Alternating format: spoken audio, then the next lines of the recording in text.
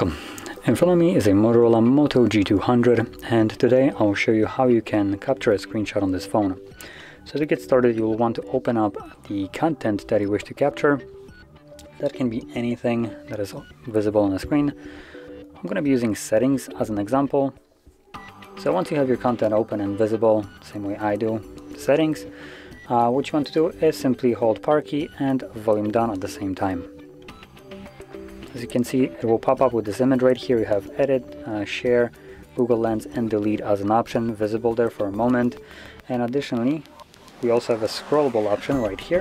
When you tap on it, as you can see, it starts scrolling. You can tap on the stop button to finish it up, otherwise it will keep on scrolling to the end, assuming there is an end.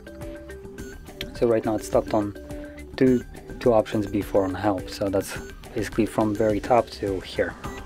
So anyway, your screenshots, once you have captured them, can be found in your gallery application, photos, there we go, and you can see them right here. So there are the two screenshots I have captured. This is the scrollable one, and here is the normal one.